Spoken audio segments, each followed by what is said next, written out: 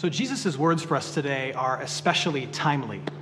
As we continue our walk through the Sermon on the Mount, Jesus is today talking about anxiety and worry.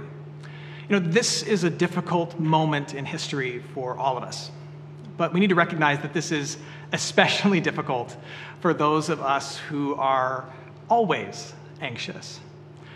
Those who struggle with anxiety will tell you that there's this little engine inside of them that is fueled and fed by worry. And in moments of significant crisis, like the one that our world is in right now, that little engine is being constantly fueled and affirmed. With every headline that we read, every post on Facebook that we see, that little engine of anxiety is being given fuel for the fire and affirmation. It's being told, you have reason to worry, and you are right. You are so right to worry, which can make this moment especially crippling and consuming and confusing for those who struggle with anxiety. And if that's true for you, then my prayer for you is that as we listen to the words of Jesus this morning, that three things would become abundantly clear for you. Number one, that God sees you. Number two, that he loves you. And number three, that he is taking care of you. So let's dive in. Matthew chapter 6, starting at verse 25, Jesus says this: "Therefore I tell you, do not be anxious about your life, what you will eat or what you will drink, nor about your body, what you will put on." So Jesus gives us three categories for our worries: food, body, and clothing. It's another way of saying the essentials. Now, there's a reason that Jesus doesn't talk about the big fears like pandemics or climate change or the next world war. It's not that those things can't happen. Obviously, they can. It's not that they're unimportant if they do happen. Of course, they are. But Jesus' point is this, that all anxiety, even anxiety about the coronavirus, comes down to a concern about one's own personal well-being. What makes someone anxious in a moment like this is that there seems to be this threatening and frightening thing out there that is threatening my little world that I want to have control of right here. In the ancient world, and actually for most of human history, the world out there was always a frightening and terrifying place. It was a world where wars and plagues and unstable governments abounded, and the world itself was very chaotic and a very scary place. It really wasn't until the Enlightenment, around about the 18th century or so, that there was enough shifting in thinking and advancements in society that our understanding of the world as a risky, uncertain, and unsafe place started to change. We made enough advancements that we could kind of keep that world at bay. The world seemed to calm down. It seemed to. Herbert Butterfield was a famous historian at Cambridge University. And in the 1940s, as the world was coming to terms with World War II, he wrote about the difference in the experience between ancient people and modern people. This is what he writes. He says, "Men today may live to a great age in days of comparative quietness and peaceful progress, without ever having to come to grips with the universe. We, meaning modern people, have been particularly spoiled.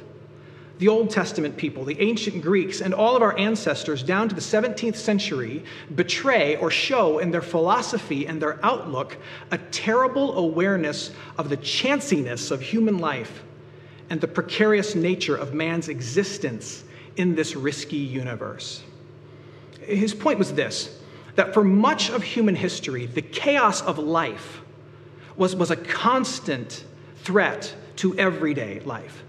And it forced people in the past with regularity to worry about their well-being and to recognize how small they were and how little control we have in the world. But modern people, us, you and me, we have become largely insulated and protected from the reality of a very scary world, which means on the rare occasions that the chaotic and unpredictable world breaks through our modern barriers, we as modern people are all of a sudden spiritually and emotionally and personally surprised and unprepared. But know this is nothing new. The world has always been a frightening and scary and unpredictable place. The truth is that you are not alone. You are not the first nor the last to experience this. You're not alone. And into that reality of the world being a scary and unpredictable place that threatens our personal well-being and our own little planet that we try to control, comes Jesus with these words of wisdom and comfort. And he says, do not worry about your own well-being. Don't. Now, by itself, that statement is not very helpful nor comforting. Thankfully, Jesus has more to say. In fact, as you continue to read through Matthew chapter 6, starting at verse 25, Jesus gives us 3 reasons why we need not be anxious about our own well-being. And these 3 reasons are worth jotting down. Let's start at the second half of verse 25. The first thing Jesus says is this: is not life more than food, and the body more than clothing? So Jesus' first point is this: you should not and need not be anxious about your own well-being because it serves as a distraction from the things that matter the most. It keeps you from attending to the truly important things, the things that you love and actually long to be focused on. Here's a truth that I want you to grasp, especially if you struggle with anxiety. What you focus on determines what you miss. What you focus on determines what you miss. What you choose to fix your eyes on not only determines what you see, but it also sets a boundary line and determines all the things you won't see, that you won't appreciate, and you won't enjoy. You see, what happens when anxiety wells up in us as human beings is that we tend to make small things too big and big things too small. And the reason we do that is because it gives us this false sense of security and sense of control. We make small things too big and big things too small. For example, we hoard supplies from the store when the supply chain has not been threatened. We make a small thing a big thing in order to retain control. We keep our eyes locked on the news every second of every day, even though we know the news hasn't really changed today. And we make a small thing a big thing in order to retain control. Small thing, big thing. The big things are being present with the people that you love. The big things are enjoying the life around you that God has given to you. The big things are praying to the God above you who's actually in control of all things. You see, here's the wicked irony of anxiety. When anxiety wells up, you try to lay your hands upon everything in your life in order to protect and keep the things that you love. But in an effort to protect and keep the things that you love, you get distracted and you fail to see and enjoy the very things you're trying to protect. And so Jesus says, is not life more than food and clothing? What you focus on determines what you miss. So Jesus says, you need not worry, because when you choose to worry, you will miss out on what matters most. Jesus continues, starting at verse 26. Look at the birds of the air. They neither sow nor reap nor gather into barns, and yet your heavenly Father feeds them. Are you not of more value than they? And which of you, by being anxious, can add a single hour to his span of life? And why are you anxious about clothing? Consider the lilies of the field, how they grow. They neither toil nor spin, yet I tell you, even Solomon in all his glory was not arrayed like one of these. But if God so clothes the grass of the field, which today is alive and tomorrow is thrown into the oven, will he not much more clothe you, O you of little faith? So God, by definition, is in control over all things. He commands the complexity of the universe all the way down to the birds in the air, the flowers of the field, and the grass on your lawn. All of it is dependent upon him. And yet Scripture tells us that it's you and me, it's humanity that is the crown of his creation. It's the thing that he celebrates the most and values the most. It's the thing that he considers to be his masterpiece, you and me, all of humanity. We are to God's creation what the Sistine Chapel is to Michelangelo. what Hey Jude is to the Beatles, what the honey butter chicken biscuit is to Whataburger. We are the best thing he's ever done. And that's God's opinion, not mine. So if God provides for and is attentive to the lesser parts of creation, don't you think that he's also going to be attentive to and provide for you, who he considers to be the crown of creation? That's Jesus' point. The generosity of God extends to everything. And you are not just anything. You're the crown of his creation. And that's really the second point that Jesus gives us.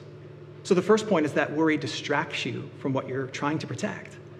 And the second point is that God promises to be generous to you and good to you, to continue his generosity toward you. You see, what your anxiety will try to tell you is that you are the exception to that rule. Your anxiety will try to tell you that you are the one person that God won't provide for, just like he provides for the flowers of the field. Your anxiety will try to remind you of all the stupid and horrible things you've done that should technically exempt you from God's love, like how crazy you were in college and then in your 20s, or how disobedient you were last week to the things you know you should have done, or how much doubt and unbelief flows through you on an everyday basis. Your anxiety will remind you of those things and say, well, maybe that makes you the exception to God's rule of being good and generous to the crown of his creation. But one phrase that Jesus said is so important. One phrase is so important. Jesus says, will he not much more clothe you, listen in, O you of little faith? Jesus recognizes the fact that among the people in the crowd, which includes the crowd gathered around his word online this morning, in that crowd are people who have very little, if any, faith. Listening to Jesus' words are faithless people. And Jesus says that to the faithless people, the struggling people, the people who make mistakes, the people whose hearts are overwhelmed with worry, God's grace and his goodness and his generosity even extends to them. It extends all the way to you and extends all the way to me. You still qualify. You still qualify. I need you to hear that. You still qualify for the generosity and the goodness of God. And when Jesus says these words, he is speaking to that little engine of anxiety inside of your heart. He's saying God's extravagance is not dependent upon your obedience. God does not grade on a curve. You overestimate your impact. He does not hand out performance pay. He just provides. He just provides. Each and every day, he is showering you in millions upon millions of blessings, most of which you never notice, some of which you see. And he gives you those blessings whether you recognize him or not, believe in him or not, whether or not you've offended him or done something wrong in his eyes. He gives these blessings by virtue of the fact that there is ground underneath your feet and breath in your lungs and a sun shining in the sky above you and coffee in your cup. It means that the God of the universe is actively blessing and caring for you right now. And if he is willing and able to care for you relentlessly in the little things today, why wouldn't he? Why wouldn't he care for you and carry you through this big, scary thing? That's Jesus' point. He continues, picking up now in verse 31. He says, do not be anxious, saying, what shall we eat, or what shall we drink, or what shall we wear? For the Gentiles seek after all those things, and your heavenly Father knows that you need them all. So Gentiles is a blanket term for people who are outside of the family of faith and who typically took part in what we'd call pagan spirituality. Now, in first century pagan spirituality, there was a whole host of gods, each of which was kind of assigned to a different personal, everyday need that people were constantly trying to please based on what they perceived their biggest need to be. And so you'd spend a ton of time in the temple or making sacrifices to a particular god, trying to get them to pay attention to some need in your life. You ended up in pagan spirituality spending a ton of emotional energy and personal resources just trying to get the god of a good crop to pay attention to you. I remember going grocery shopping with my mom when I was like 6 years old. And my mom would grab the cart, she'd start going shopping for groceries, and I would immediately head off to the toy aisle. And I'd go grab some action figure, and I'd run back to the cart, and I would stand in front of the cart, walking backwards while my mom's trying to grocery shop, showing her the toy and trying to convince her that I needed it, convince her that I wanted it, convince her that I would be such a good kid if she would just let me put this in the cart. Mom, can I put He-Man in the cart? Can I put the toy in the cart? In pagan spirituality, and yet still today, in much of our understanding of spirituality, we believe that God works the same way. Even among really mature Christians, we get caught in this thinking that says, look, I know that God is in control of all things, and God is good, but when I get anxious, I start to wonder if he's going to be good in the way in which I want him or need him to be good. He might not get it right, so I need to compensate in some way, shape, or form. And so we find ourselves saying to God, I need some money right now. Could you put some money in the cart? Please, please, please put some money in the cart. I'll be a really good boy. Or I'm lonely and looking for love, and it's late in life, and I don't want to spend my later years alone. Please, please, could you just send somebody my way? Put someone handsome and successful and wealthy in the cart for me, please. And we think that we have to cajole and convince God to be good to us. And Jesus says, no, that is not how it works. You do not have one of the pagan gods who has to be convinced. What does he say? He says, you have a father. And there's a profound difference. You have a good father who knows your need and has a plan to provide for it. And that's the third thing to hold tight to. He knows your need and has a plan to provide for it. When I was 5 years old, my mom helped me write a letter to Mr. Rogers. That's why I'm wearing the cardigan today. She helped me write a letter to Mr. Rogers, and Mr. Rogers wrote me back. He wrote me back in his own hand, and he answered all of my questions and even wrote out my name and spelled it correctly on the letter. I would show it to you, but my mom actually threw it away, which is why we don't speak anymore. I'm just kidding. Today's actually my mom's birthday. Happy birthday, Mom. I love you, even though you threw that letter away. But here's the point. When I was 5 years old, I was overwhelmed at the idea that Mr. Rogers knew my name. He'd read it, and he'd written it. Mr. Rogers was my neighbor who knew my name. Now think of this. The God of the universe. He knows your name. He knows your name, and even better than that, he says, I am your father, which means he knows every single one of your needs, and he has a plan to provide for it. Let that give you peace. Now, I'll be honest with you. You might not yet find everything I've said to be all that helpful. And I don't blame you. Letting go of anxiety is easier said than done. And people don't stop worrying just because somebody says to them, hey, don't worry, even if that somebody is Jesus. Earlier this week, I was having a conversation with my sister-in-law, who is very open about her struggles with anxiety. And this pandemic has been, I think, difficult for her, to say the least. And I asked her, I said, what is the worst thing that someone who doesn't struggle with anxiety can say to you who does struggle with anxiety? And without missing a beat, she said to me, get over it. When someone says to me, get over it, that's the worst possible thing. I can't just stop being anxious.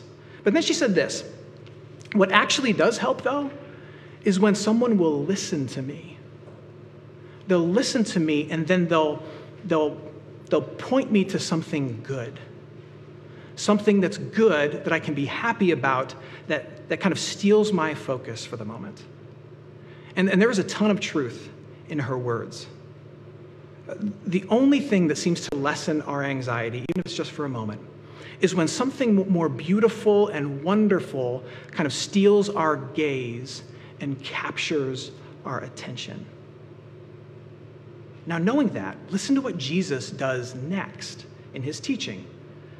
He says this, He says, seek first the kingdom of God and his righteousness, and all these things will be added to you.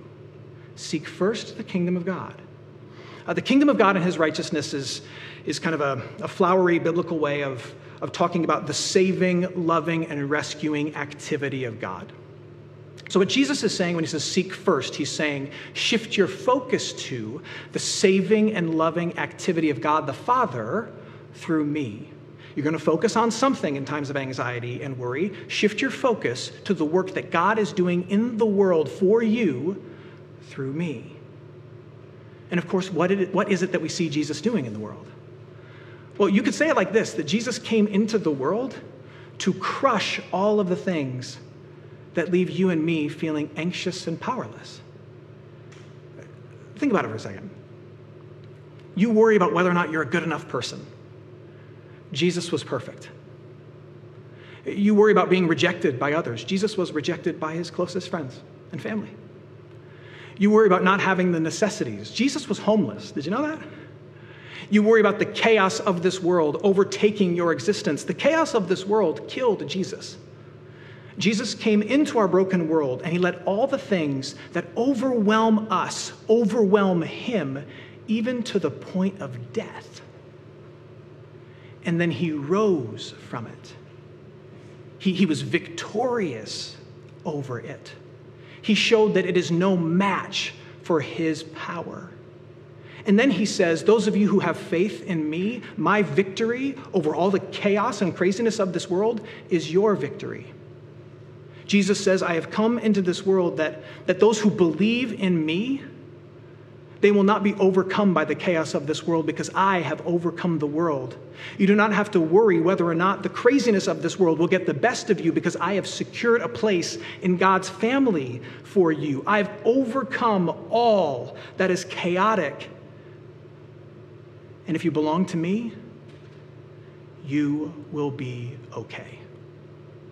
And so Jesus says, if you're going to focus on anything, if you're going to latch on to anything and obsess over anything in your anxiety, latch on to that. Focus on that. Bring that truth so close to your face that it's like the only thing that you can see, and it makes everything else seem small and insignificant.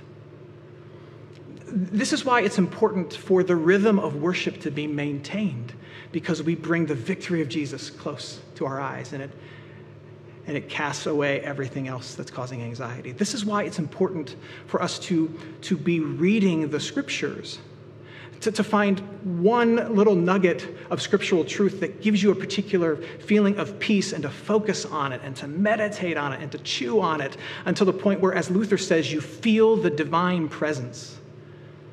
The verse that does that for me is Exodus 14:14. It says, the Lord will fight for you. You need only to be still. That is the word that I meditate on and chew on in moments of anxiety.